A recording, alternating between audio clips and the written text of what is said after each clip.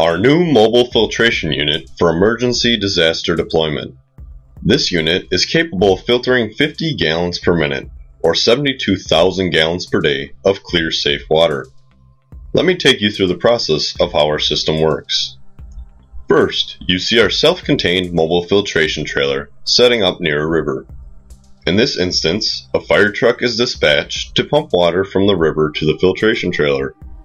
After a few minutes of laying hose lines from the river and to the trailer, we begin the process of supplying water to the various filters in the trailer. In the first stage, we have a pre-filter to take out the larger particles by trapping them in a large filter bag.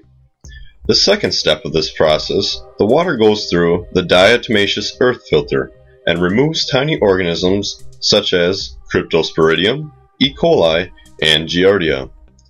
These are the pathogens in water that make people sick, and in some cases can lead to death.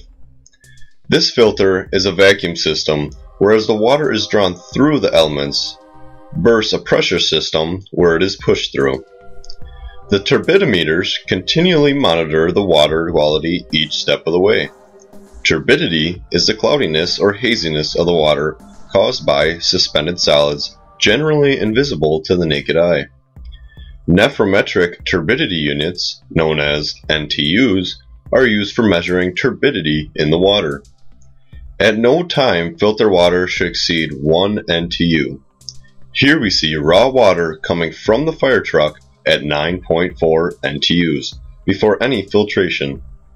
After the pre-filter and before the DE filter, we have a reading of 2.4 NTUs.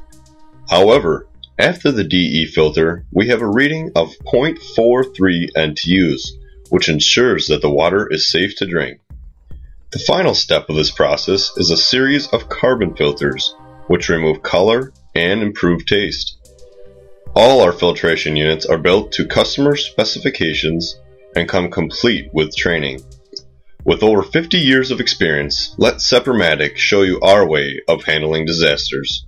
See us online at www.separmaticsystems.com.